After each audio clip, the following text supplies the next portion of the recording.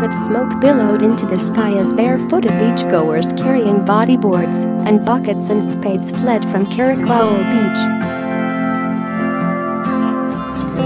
Nearby holiday homes were evacuated, and drivers were urged to move their vehicles as the fire crept up the dunes and towards the resort's packed-out car park.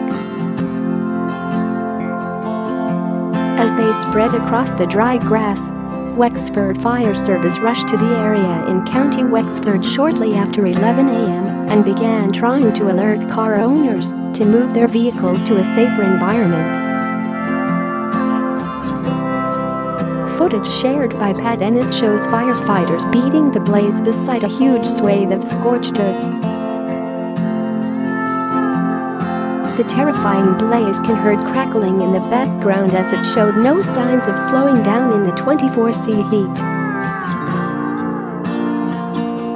Dr. Muetzin also shared a Facebook Live video from the scene, telling people, "If you're thinking of coming down, I'd advise not." A little girl can be heard repeatedly yelling, "Mummy, Mummy" in the background, before a man yells, "Do any of these cars belong to anybody?"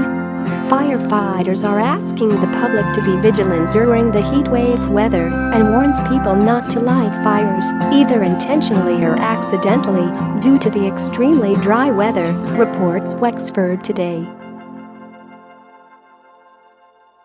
Reports the Irish Mirror. A spokesperson said, "Please avoid Carricloe and keep all roads clear for emergency vehicles."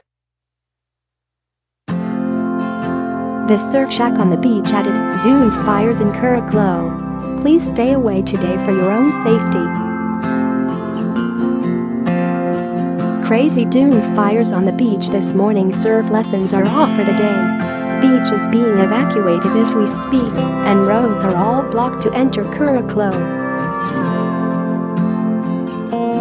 And Padraig O'Brien shared a picture of the smoke on Twitter, writing, "Mad fire in Carricloe Beach, company Wexford at the moment." The fire broke out as the Department of Agriculture issued a status orange high fire risk. A spokesperson said, "Arising from preceding drought conditions, a high fire risk remains in all areas where hazardous fuels exist." Fire risk condition is likely to be moderated on a localized basis by scattered light rain, cooler temperatures and higher ambient humidity levels in many areas. However, an increase in fire risk values is very likely as the weekend progresses.